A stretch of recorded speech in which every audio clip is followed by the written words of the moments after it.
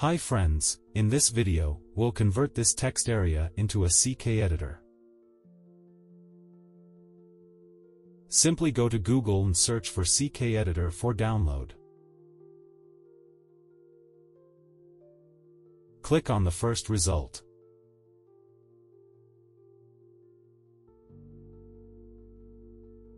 We have several package options, but for this tutorial, we'll download the full package. To get it, just click on the download button.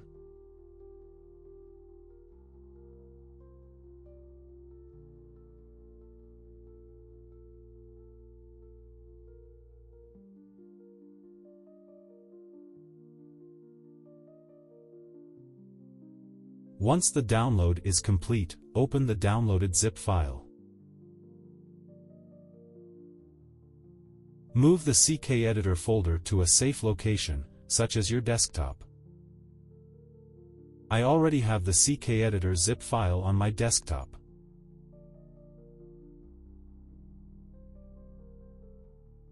Navigate to the project's public folder.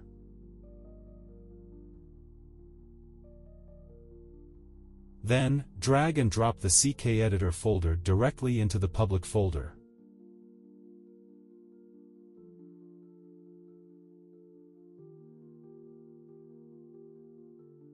Next, we need to include the CKEditor JavaScript file in the page's layout.blade.php file.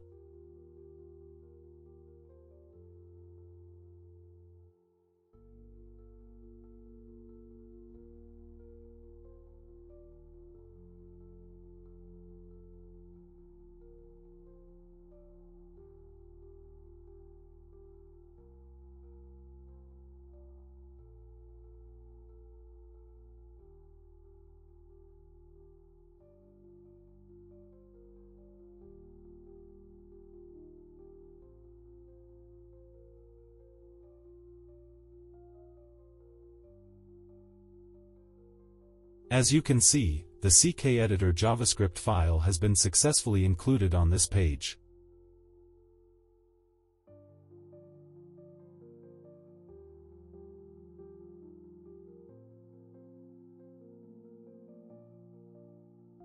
To turn this text area into a CKEditor, we need to add CKEditor class as the first class name.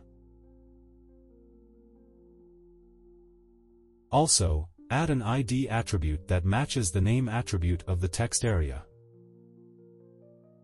Let's see if it works. When I refresh the page, the CKEditor appears in the form.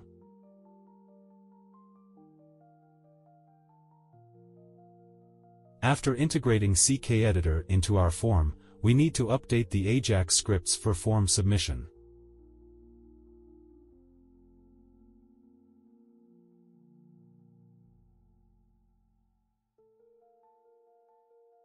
This line will retrieve the actual CKEditor data every time the form is submitted.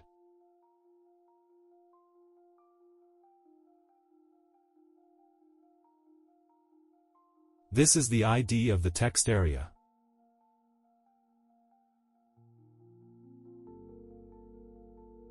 Append this CKEditor content to the form submission data.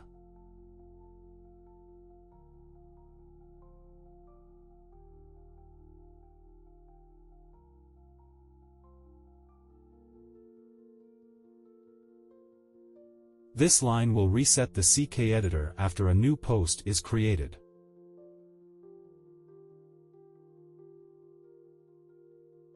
Let's test it.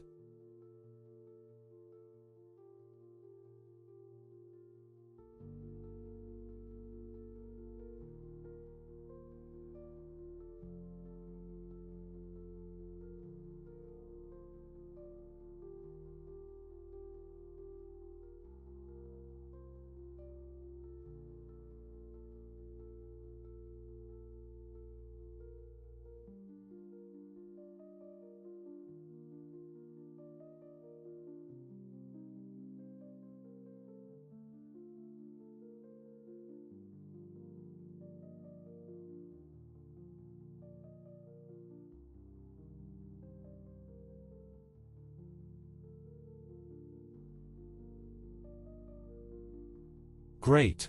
We have a success message.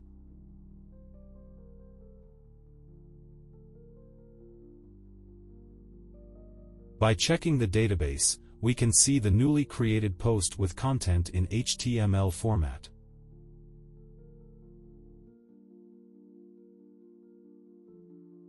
After creating a new post, the CKEditor is now empty.